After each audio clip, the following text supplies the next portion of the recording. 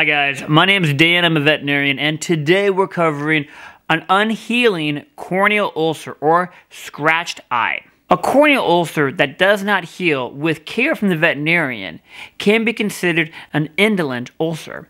Indolent means it's an unhealing corneal ulcer. So when we think about it, when your doggy or a doggy is being treated by your veterinarian with antibiotic eye drops, and maybe an ointment to help lubricate the eye, the corneal epithelium, or the outer part of the eye, is growing across the stroma of the cornea.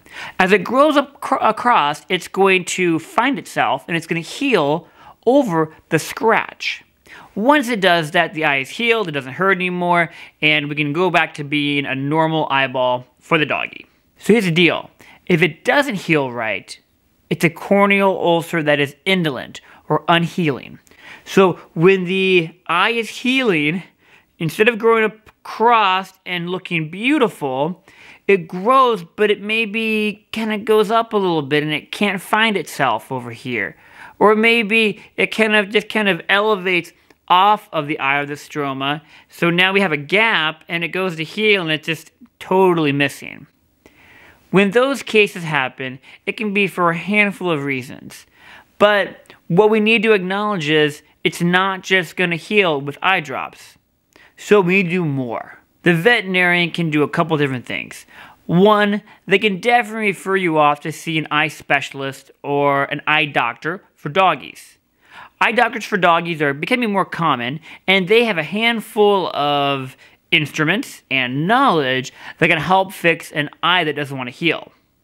In some cases, a veterinarian, like a general practitioner, like myself, may want to fix the eye as well.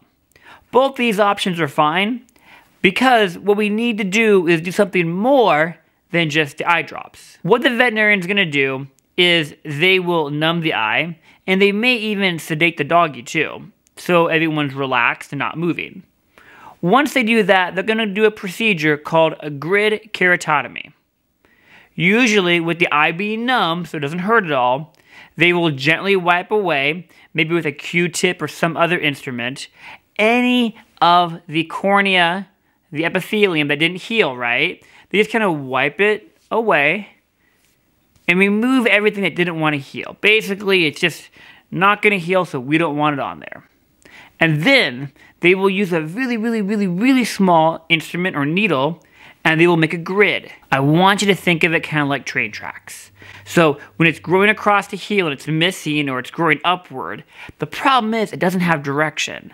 So by making a grid across the eye, all that corneal epithelium can then grow across the grid and hopefully heal the way we want to heal. This may sound like we're starting from square one or square zero because we are.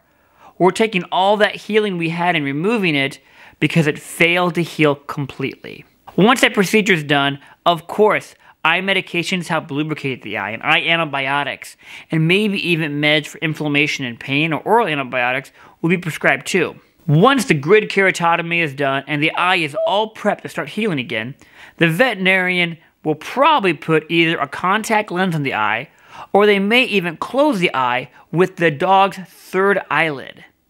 The logic behind this, it helps to facilitate healing.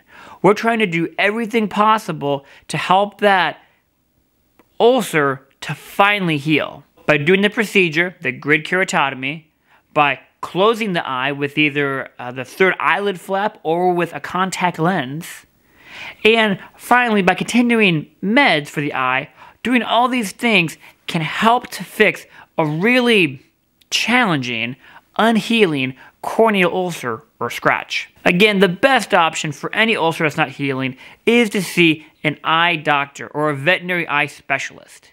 They have the most skills, the most knowledge, and the most instruments to provide the best chance of improving and resolving the corneal ulcer. I hope this was really helpful, guys. If you guys have any experiences with indolent, unhealing corneal ulcers, please let me know. Have a great day. Please like and subscribe, and check out some other videos. Take care, everyone.